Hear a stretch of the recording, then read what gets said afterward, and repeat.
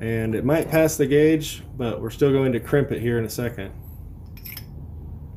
Okay, perfect. See, we're still expanded, so we have to crimp, otherwise we're not going to be able to chamber with our case mouth expanded out.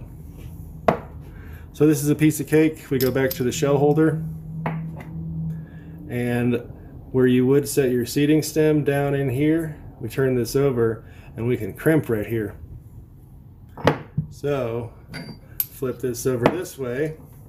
Now we can use our shell holder to not hit the primer, and we're going to crimp with a few hits this way.